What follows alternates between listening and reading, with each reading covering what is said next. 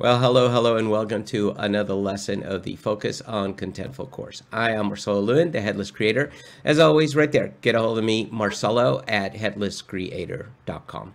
Today, my guest presenter is back. His name is Sevak Akizian. We're going to chat with him in just a minute. He's a full-stack developer at ServiceTitan, and today he's covering how to manage environments using the Contentful CLI. He already did part one where he spoke about spaces. But without further ado, let's get Sevak in. Sevak, welcome. Hey, Marcel. Glad to have you here again. Thank you so much for doing this. I really appreciate it. Thank you. I'm glad to be here too. Now, many people don't know this, but you are actually in Armenia, right? Yeah. And what city specifically? In Yerevan, it's the capital city. Capital city. And what time is it over there now? Like, what's It's 6:30 p.m. Almost dinner time. Yeah. We're just starting our day. You're finishing your day. Yeah. So today you're going to be talking about, or you're going to show us how to use the CLI specifically for managing environments using the CLI. Before we get into that, I'd love for people to know a little bit more about you, and they can watch all the other videos that you've done with me. But one thing we never spoke about is you have this really cool hobby where you build models that are engines, right? Like motors, car engines. Yeah. I like everything connected to cars. So you're a big car fanatic. But specifically that you showed me one time this cool car engine. It was a V8? Yeah, it was V8. It was my wife's present. So she gave me the model, like disassembled, and I had to assemble it myself. Now, what kind of material was it? Was it plastic or? Yeah, it was plastic. But Plastic. it had all the parts. So And moving parts, right? Did the pistons move too? Yep, everything did. was there. Yeah. So how many parts did it come with? Oh, it's hard to tell, but I think it's around 200 or something. Oh, okay. All right. Okay. And how long did it take you to build it? Couple of hours. Did you also paint it, or you just build, or did it come already colored correctly? It came like in two colors. The main part was gray, and the covering part on top of it was red. Yeah, I could paint it, but it was actually transparent from side, so you can see everything that's going on inside. Yeah. Yeah. Now, it wasn't powered, right? In other words, didn't have a battery, but you can run the engine. It had a battery. Oh, cool. It was electrically powered. And the pistons would move up. Oh, that must have been. See, that part you never showed me. You just showed me the finished model. You got to show me that next. Yeah, sure. I've got to see how it works. Okay, cool. All right, Sevak, we'll go ahead and get started. I know that had nothing to do with Contentful and the CLI, but you know what? We all have lives outside of our work, right? And we got to talk about that and learn a little bit. So, okay, for those of you watching live, you know how this works. Any questions you have for Sevak, put them in there. I'll ask Sevak. Sevak, I'll let you get started, and I'll jump in with any questions. Okay. So let's get started with recapping of what I learned during part one. So during part one, we have learned how to install the Contentful CLI and how to authenticate with it. And also we learned how to manage Contentful spaces with CLI. So we created and deleted spaces, we listed them and saw what spaces we have. And also we used the use command for it. And for today, we are going to learn how to manage environments with Contentful CLI. So let's jump into the Contentful directly. So for today's lesson, we are going to assume that we already have a CLI installed and authenticated, and we have a space there. So let's just quickly check that. Next list. So as you can see, we have one space called main. And today we're going to learn how to manage environments. So for environments part, let's just quickly see the command. And while you're doing that, real quick, for those that don't know, obviously if you have more spaces, we show all of them. And the reason that shows blue is because that's the space that's been selected, right? That you're going to be managing by default. Yes, it was selected using the command use, and so all further commands that we don't specify the space name or space ID will go to that space. Yeah, and they can watch part 1 of exactly how to do that. Yeah, cool. Exactly.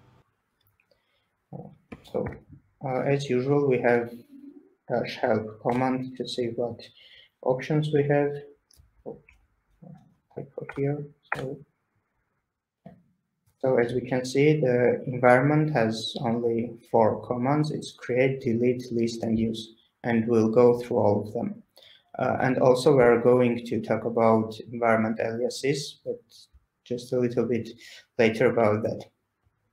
Okay, for now, let's imagine that we have a live application or website and mobile app that are powered by our Contentful. So the application shows data from our Contentful. And we want to do some development, maybe change some entries or develop new content models. And if we do that on the live environment, it potentially can break something on live, and we don't want that. For that, we can create a new environment and do our development and testing on the new environment. So let's see how we can create new environment. Create-help. So it shows us all available options, but we actually need only a couple of them right now. So we'll do environment name. Let's call it development, and do environment ID. And I'm using the short versions because the long versions are very long and not convenient to type, but they work just as well. So we'll set the ID to dev. And now we can create a new environment like this, but this will be just a simple, plain, empty environment. If we want to do some development work on top of something that we have on live, we can just clone the live environment and work on that. So we do source, and we provide the environment ID, which is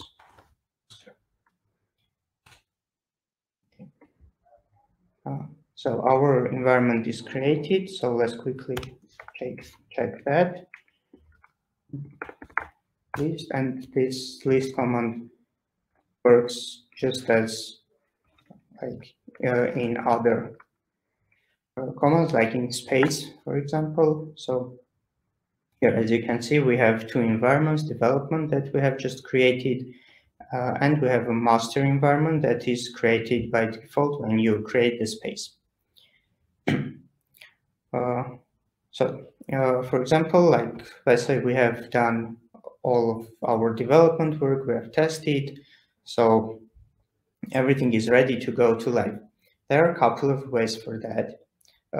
One thing is, if it's just a small change, you can just like do it on the master too, make the same change, and just delete this development environment. So let's quickly see how we can delete this environment. Before we do that, can we show in Contentful itself the environment so they could see how it actually created it on the Contentful side? Yeah, the admin side.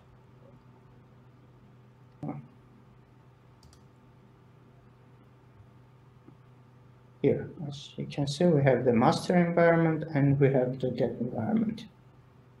Very cool.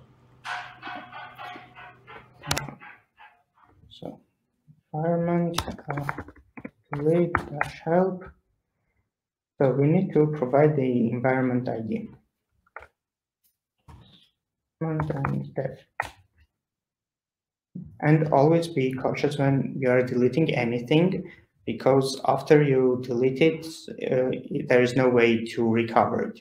So it's gone forever. So always be careful when deleting something. Okay, this was helpful if you had made some small changes. Now let's imagine we have made some huge changes. We have created new content models. We have created a bunch of new contents, and we don't want to do that again in master. what can we do in that case? So let's recreate our environment. But this time let's name it like with versions. Release 1.2, for example. Release